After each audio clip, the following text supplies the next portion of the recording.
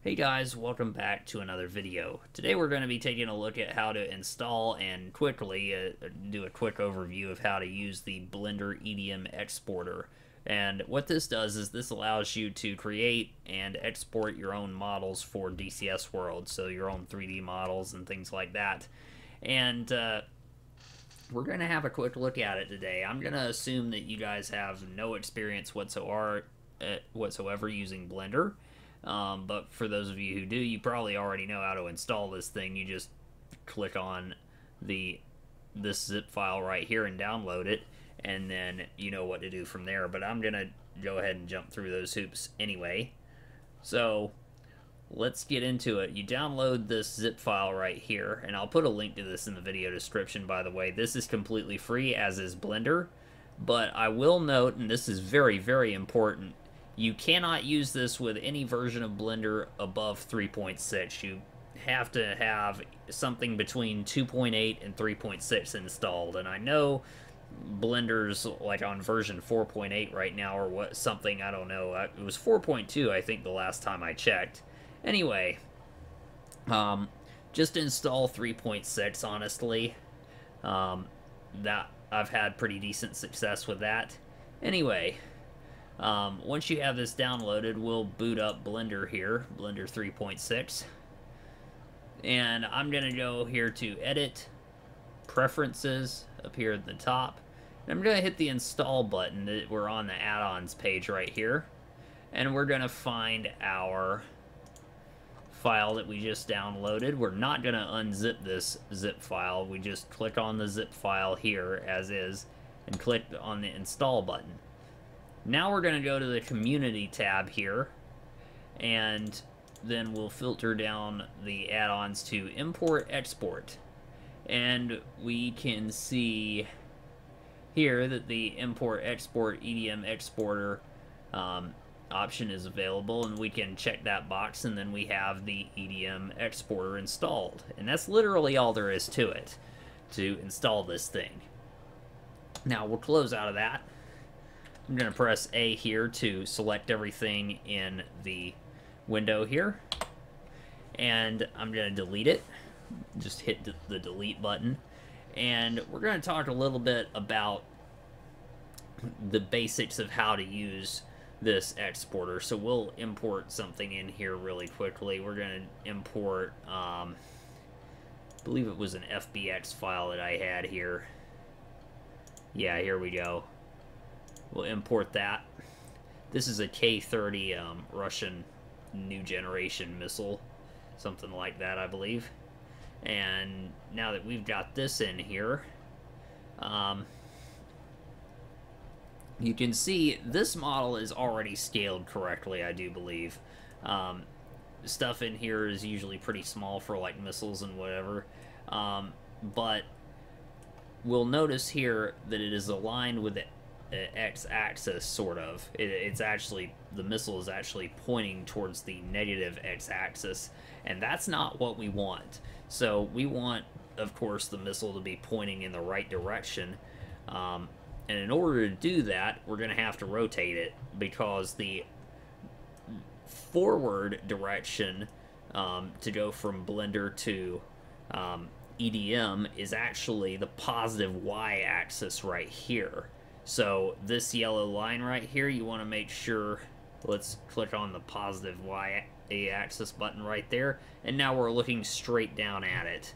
So we're going to go ahead and scroll back around here. We're using the pushing down on the middle mouse button, and I will select this model, and we're going to do Shift R. Whoops. That's actually not what I want to do. Just press R. And then I'm going to press Z to rotate it about the Z axis. And then I'm going to press -90. And that will rotate it 90 degrees around the Z axis to have it pointing in the Y direction here. I like to use this method rather than just using the rotation tool by hand, because this is more accurate. You can also come over here and put in the rotation there as well. We'll go ahead and zero out that X rotation. as if it really matters too much. But there it is. It's zeroed out now. Now we're going to change this mode right here to Quaternion. Don't ask me why we're supposed to do that, but we are. Anyway, so now that we've got the model basically where we want it in 3D space, we're going to go to Object up here, with the model selected, of course. We're going to go to Object, Apply, and then we're going to click on All Transforms. And if you did this right, then the model will stay the same size when you actually parent it to a bone for exporting. And I'll explain that a little bit later. If you didn't do this right, then the model will actually get huge, and it will sometimes even rotate around the x-axis or something like that about 90 degrees. Weird stuff happens. You know there's something wrong. Anyway, so now we're going to select our model. We're going to go to the Material tab here. It already has a material assigned, but we can create one here, or we could create one here using this plus button if we needed to, if it didn't already have a material assigned. So that's good. We're going to jump back up here to Object Properties. We're in Quaternion mode. That's good. And we're going to go to the EDM tab, which is now new down here. Now, the first thing we're going to do, and really, you can do this, some of this stuff in any order, but you can just follow along with me. The order that I'm doing it in certainly will be correct. We're going to click on Render Node here for the render type. And we don't want two sides unless it's something flat. Now, we'll just leave all of this stuff right here alone in the material section. Diffuse color map is where things get a little bit interesting. So here we would put the names of the textures for the 3D model here if we have textures.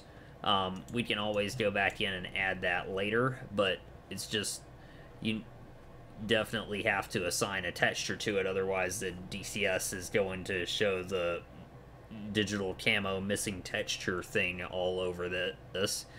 You also you have a normal map, which is also a bump map.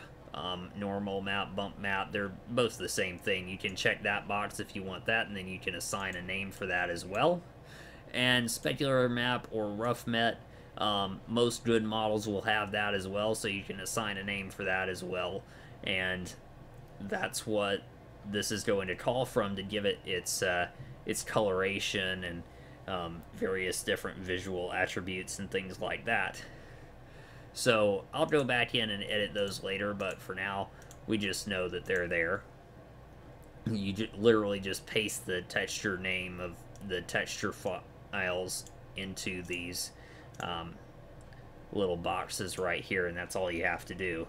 So now I'm going to go up here and we're going to get this model ready to actually export it. I'm going to add an armature right there. So you can see now we've got our armature in here. This thing is how we actually get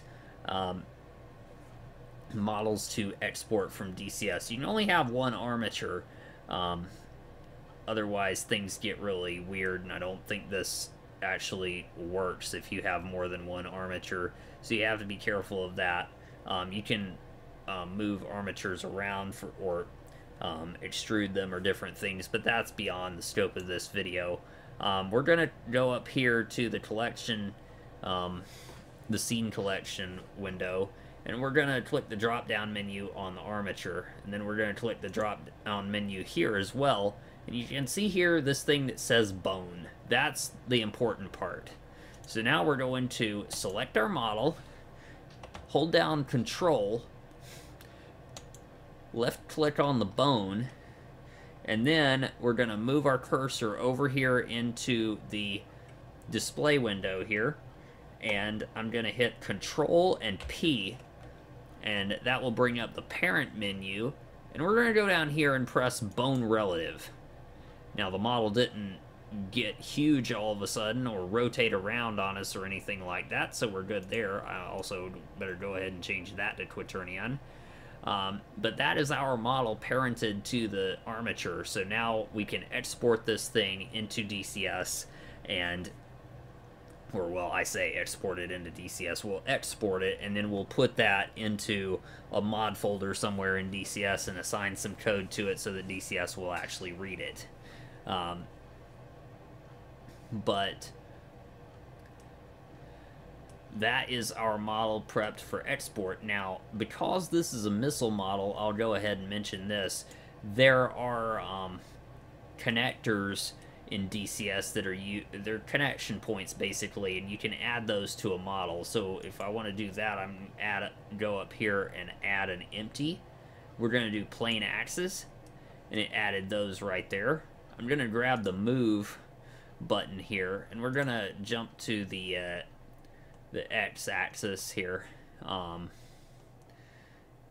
well, looking down the x-axis, and I'm going to move those plane axes up here somewhere, just somewhere close to the surface of the model. And because this is a Russian missile, I may even end up well, you know what, I'll leave it right where it is. That's fine. So we'll again hold down control, click on the bone, our cursor then comes over into the main window, control P, bone relative. Now, when you're adding these plane axes and you get them in the position that you want, this is very important. Do not come over here and then hit apply all transforms while you have the axis selected, because that will send it back to the origin. So that's important. And now we're going to come down here. There's one last thing we have to do in order for this to show up properly as a connector. We come down here to the EDM tab with our empty selected, and we're going to choose the connector option right there. And then we're going to call this attach point. That's the usual name for a missile attachment point in DCS. There we go. And I'll go ahead and change that to Quadrant real quick. But that is our model ready for export. So now all we have to do is go to File, Export, and then click on the EDM button.